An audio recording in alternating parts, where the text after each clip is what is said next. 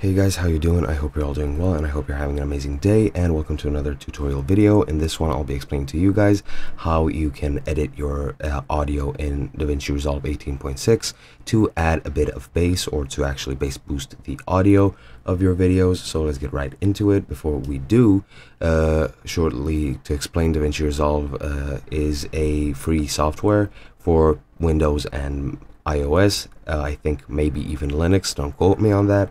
And you can use it to edit your videos, edit your photos, or edit your audio.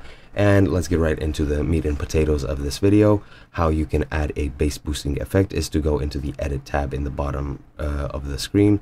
The edit workspace is the third from the left, and you want to go into inspector in the top right, as you can see here, top right of the preview. And what you want to do is actually first select the audio, go into inspector and go down into equalizer.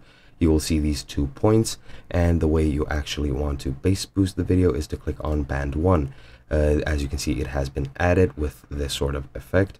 What you want to do is click on the dot that says 1, drag it a bit down, and then click, actually first before I do that, let me just preview the video to you. Pretty much it's just me whistling, but yeah, to add bass to that, click on the 1, drag it down.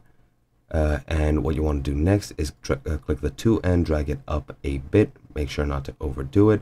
However, once you do, then your bass should be boosted. Let's play it again. Alright, that might not be the most representative thing that you've heard, since there's not much bass in whistling. However, that is pretty much the gist of it. If you do that, your bass will be added to your audio.